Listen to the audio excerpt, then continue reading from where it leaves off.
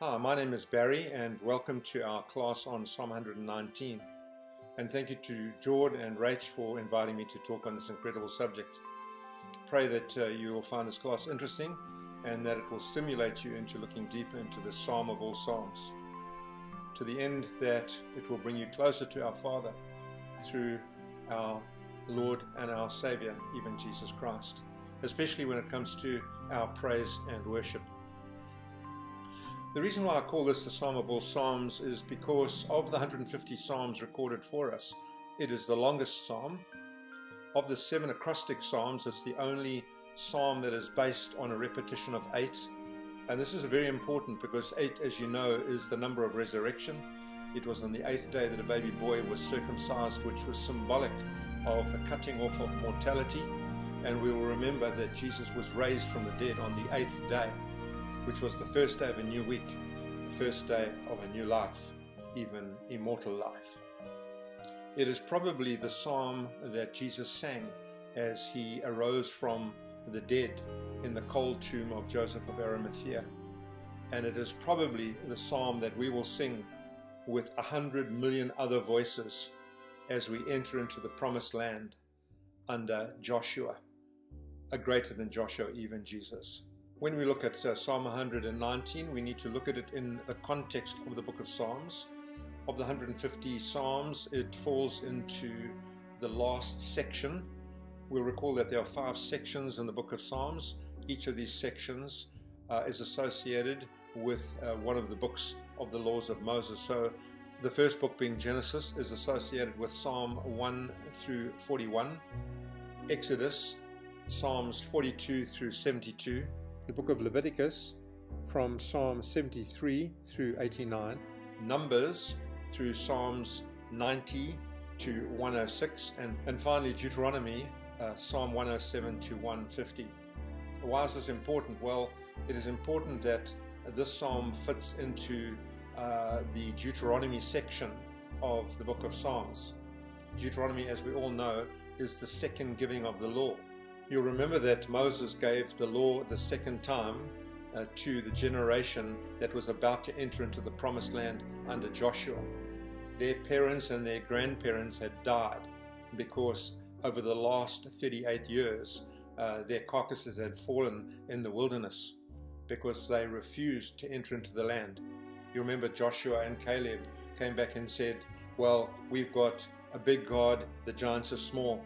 And the other 10 spies had said, no, we can't enter into the land because we have a small God and the giants are too big. And so it was this new generation that was now about to enter into the promised land. And so Psalm 119 fits comfortably into this space as the children of Israel prepare themselves to enter into the promised land. So the book of Psalms is central to Old Testament praise and worship. Music played a large part in the life and worship of the children of Israel. The songs of Zion and Israel's singers were famous throughout the world. You'll remember in Psalm 137 and at verse 3 we read, of those who carried us away captive, they asked us a song, and those who plundered us requested a mirth, saying, sing unto us the songs of Zion. And we said, how can we sing the Lord's song in a strange land? And again in 1 Chronicles 23 and at verse 5, we find that David created a choir of 4,000 that praised Jehovah with musical instruments which he had made for giving praise. And in Amos 6 and at verse 5, we find that those who sang to the sound of stringed instruments and invented for themselves musical instruments like David. Now all the Psalms were sung. Most of them were accompanied by an instrument. Most of these instruments are found in the book of Psalms, and they fall into 3 groups: stringed instruments, wind instruments, and percussion. A number of these instruments are recorded for us in the grand finale of all Psalms, Psalm 150. Reading Psalm 150 and from verse 3. Praise him with the sounding of the trumpet. Praise him with the harp and the lyre. Praise him with timbrel and dancing. Praise him with the strings and pipe. Praise him with a clash of cymbals. Praise him with resounding cymbals. Let everything that has breath praise Jehovah. Praise Jehovah. Now we know that David was a man after God's own heart. He wrote at least half of the Psalms. Some would suggest 72, others 75, but let's not worry too much about that for the time being. At least half of the Psalms written by David. And David was a man after God's own heart. Is it any wonder then that the Psalms were the hymnal of the Old Testament? The very place where our hearts and the heart of God can be knit together through music. Is it any wonder that when God Almighty laid the foundations of the earth, that the morning stars sang together and all the sons of God shouted for joy? When we come to the New Testament, we find these words in the book of Colossians, chapter 3 and verse 16. Let the word of Christ dwell in you richly, in all wisdom, teaching and admonishing one another in psalms and hymns and spiritual songs, singing with grace in your hearts unto the Lord. Music is cross-cultural. It appeals to every nation, kindred, and tongue. And the book of Psalms contains the contents or the words. It does not contain the genre, and I think for a very important reason, because in the end of the day, content is important. The genre, the music, at the end of time will be brought together by the greatest choir master that ever lived, even the Lord Jesus Christ himself. Music is also central to our praise and worship. Music communicates with the human soul in a way that can only be described as divine. Music can calm the mind, and yet it can arouse deep emotions and passions. Music can take the human soul to places that it has never been before. It can take us into the highest heaven in praise and worship, and yet it can take us to the lowest parts of the earth with jarring noises and monotonous drum beats. And music can take us to anywhere in between. So while Psalm 119 has no heading, and it does not bear the writer's name, it doesn't have any musical instruments associated with it, I believe that it is the greatest psalm of all times, the greatest song ever written. It is the psalm of all psalms. It is the song of resurrection, and possibly the song of Moses and of the Lamb, which we find in the book of Revelation. With 176 verses, it is the longest psalm, as well as the longest chapter in the Bible. It is an acrostic psalm in which each set of 8 verses begins with a letter of the Hebrew alphabet in sequence. The theme of the psalm is focused on the man who delights and loves to live by the Torah, by the sacred law. This psalm is about Jesus. It is his psalm. Jesus was the only one that fulfilled the Torah. I come not to destroy the law, but to fill it fuller, he tells us in Matthew's Gospel. He's the only one that fulfilled the Torah in all its beauty, in its simplicity. Jesus was the only one who was undefiled in the way, who walked in the law of Jehovah, who kept Jehovah's testimonies, who sought Jehovah with his whole heart. Jesus was the only one who did no iniquity and walked in God's ways. So as we come to Psalm 119 and reading the first 8 verses, coming under the first letter Aleph. Aleph basically is designed from the ox's head. Originally it was written like this. So you can see the concept of the ox's head with the horns at the top and the ears underneath. And in cursive Hebrew today, we write the Aleph like that. And of course we have inherited that, which has no meaning whatsoever. But the Aleph is designed around the ox's head, and the ox is a symbol of service. It's a symbol that aligns itself with the eunuchs of Israel, those that are eunuchs for the kingdom of God. And so we come to verse 1. Blessed are the undefiled in the way, who walk in the law of Jehovah. Blessed are those who keep his testimonies, who seek him with the whole heart. They also do no iniquity. They walk in his ways. You have commanded us to keep your precepts diligently. Oh, that my ways were directed to keep your statutes. Then I would not be ashamed when I look into all your commandments. I will praise you with uprightness of heart. When I learn your righteous judgments, I will keep your statutes. Oh, do not forsake me utterly. I mean, these words can only be written of Jesus, the one who keeps his testimonies, that walks in his ways, that keeps his commandments, that keeps his precepts diligently. This is the psalm of Jesus. This is a psalm about those who are not forced to keep God's law, but who love God's law, who love doing his testimonies, his ways, his precepts, his commands, his statutes. This is the psalm of all psalms.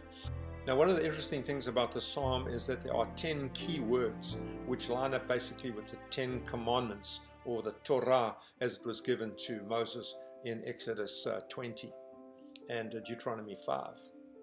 The word derech means way, idut means testimony, pikadum means precepts, mitzvah means commandment, imra means saying, Torah means law, mishpat means judgment, tzadok means righteousness, hukah means statutes, dabar means word. So those are the 10 key words in Psalm 119, and they occur in every single verse throughout the psalm other than verse 122. So I mentioned earlier that 8 is a very important number in terms of understanding resurrection. So coming back to the 8th day and Genesis 17 and at verse 10. This is my covenant which you shall keep between me and you and your descendants after you. Every male child among you shall be circumcised, and you shall be circumcised in the flesh of your foreskins. And it shall be a sign of the covenant between me and you.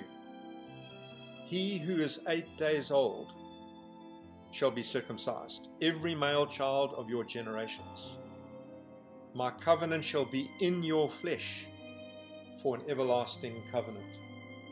So when we come to the lessons of circumcision, we realize that 8 is a vital number.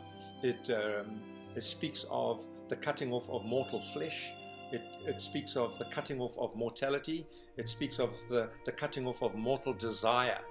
And so that is why we find in the New Testament Jesus is raised on the 8th day of the old week, but it is the first day of a new week, the first day of a new creation, the first day of resurrection, new life, immortality. So let's try and explain this by way of using this diagram. If we look at this spiral over here, we can see day 1 over here, then day 2, day 3, day 4, day 5, 6, and 7. And when we come to day 8, we see here that day 8 is lining up with day 1. So we get this beautiful spiral. Because, you know, normally what would happen in the way Gentiles measured time, we either measure time, if we're illustrating time, by way of a line, a single line, and the Greeks would often portray time or eternity with a circle. But as far as Jewish thinking is concerned, it's always a spiral. And so we can see here that circumcision on the 8th day, the cycle of 7 is a mortal cycle. And that's based on the 7 days of creation. 7 days of creation is a mortal cycle. We'll see here that there are 28 days in the menstrual cycle, for example. We've got 70 years over here to the human cycle for the lifespan that we have. And we'll know that the gestation period of a human embryo is exactly 40 weeks, which is 40 times 7. And that all points forward for us to the 7th millennium, which is the kingdom of God, God's rest on the 7th day, pointing forward to God's kingdom. But when we come to the cycle of 8, which is the immortal cycle, this is talking about the cutting off of mortal flesh. It's a shadow of the resurrection. It's a shadow of the 8th millennium, which is the all in all, which Paul talks about in 1 Corinthians 15. Then just expanding these thoughts on the way God looks at time, or has designed time for us to look at. We see here the Fibonacci sequence of numbers, and we can see how this works. It starts down at the bottom here, and you can see the spiral as it goes through. You'll notice that 8 is quite central to the Fibonacci code, and we can see the spiral coming out like this. If people study art or painting, this is known as the golden means proportion, and we can see this. In the design of the human embryo at the top left-hand side here. We can see this in the octopus.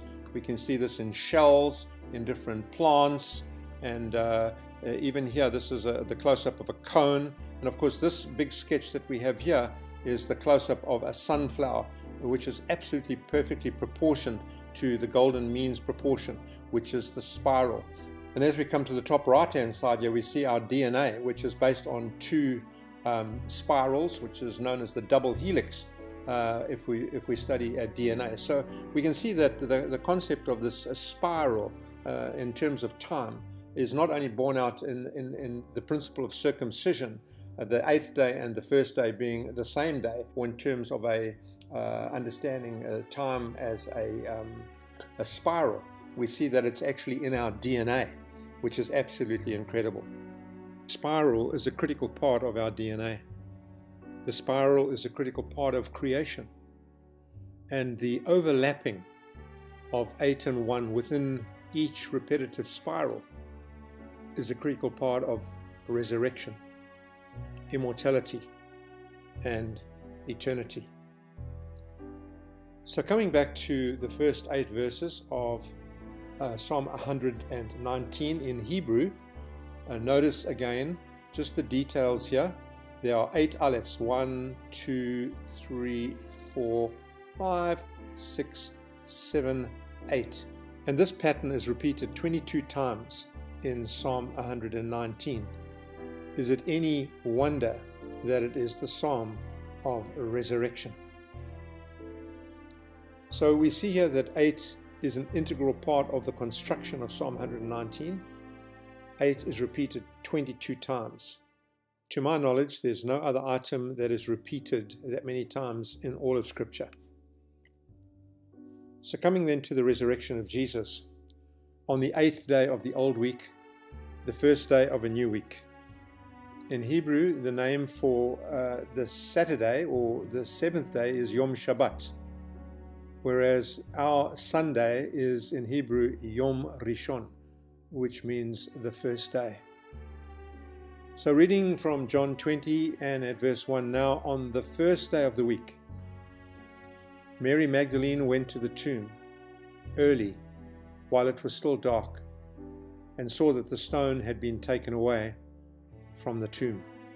Then later on in verse 19 we find, then the same day at evening, being the first day of the week when the doors were shut, where the disciples were assembled for fear of the Jews, Jesus came and stood in their midst and said to them, "Peace be with you." And when he had said this, he showed them his hands and his side. Then the disciples were glad when they saw the Lord.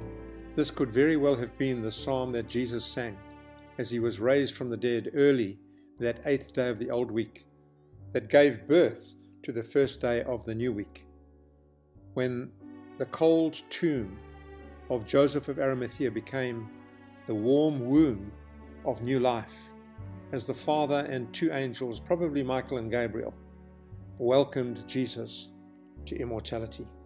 So just looking at Psalm 22, we know the psalm well. It is written for the director of music to the tune of the Doe of the Morning, and it's a psalm of David. And this is the very psalm that Jesus quotes from as he is dying. And we know that the psalm is divided into 2 specific sections. The first section of the psalm deals with the death of Jesus as expressed by himself through his feelings. And he says, my God, why have you forsaken me? Why are you so far from saving me, so far from my cries of anguish?" And then as we come to the end of this section of Psalm 22, we read these words in verse 22. As Jesus awakes from sleep, the sleep of death, he declares, "I will declare your name to my brethren. In the assembly I will praise you." But just look what the writer to the Hebrews does with this particular quotation. in Hebrews 2 and verse 11. So Jesus is not ashamed to call them brothers and sisters. He says, and here he quotes directly from Psalm 22 and verse 22, he says, I will declare your name unto my brethren. In the assembly I will sing your praises. And so, under the directorship of the Holy Spirit, the writer says and adds this one word, I will sing your praises. And you remember that Jesus, as they left the upper room on their way to Gethsemane, they sang a hymn and departed. So there is this notion of Jesus singing, not only in terms of worship, but more importantly, as he is raised from the dead. Now, coming back to the construction of the Hebrew and the way in which the Hebrew is written, each letter in the original Hebrew alphabet has at least 4 levels of communication. The first one is sound. Each letter has its own individual phonetic sound. A, ba, ka, da. In addition, each letter of the Hebrew language is a word in itself. Thirdly, each letter is a pictograph in its original paleo form. It's an icon. It is a sign which determines what that letter means. And then finally, each letter has a numeric value. And we'll go through this in a little bit more detail now. So looking at the second letter of the Hebrew alphabet, bet. The sound for this letter is B. And in Hebrew, B means in. The word bet means house or home. And the pictograph is the pictograph of a house or a home. And the number has a numerical value of 2. And so you can see from the chart on the right hand side here, this is our Roman letter B. This is a modern Hebrew letter B, bet. There it is over there. And this is a paleo Hebrew letter dating back about 2,500 years BC. And you can see that it's in the shape of a tent or a tent door. And basically the concept behind the word beth or bait in Hebrew is the concept of a tent or a home. And it's all associated with mother, family, love, security. And for example, in Hebrew we say Bethlehem. In Hebrew that would be Beit Lechem, which is the house of bread. Beth Shemesh, the house of the sun. Beth El, the house of God. And so as a prefix, wherever we find this word be or bet, it is to do with the home or the house. You'll notice also that the numerical value is 2. And to make a home, you need 2. And this is true both in natural and spiritual terms. A house is not a home. You can live in a building and it has absolutely no value. But if it is shared with your partner or with your wife, then it becomes a home. So the concept of 2 in the home. And this is, by the way, is quite interesting because that's the very first letter of Genesis 1:1. Barashit bara Elohim et hashamayim ve'et haaretz, which basically is telling us that the very first letter of Genesis 1:1 is telling us that God wanted to dwell with us, with man. And he does this through his son, Jesus. So God desires to make his home in our hearts.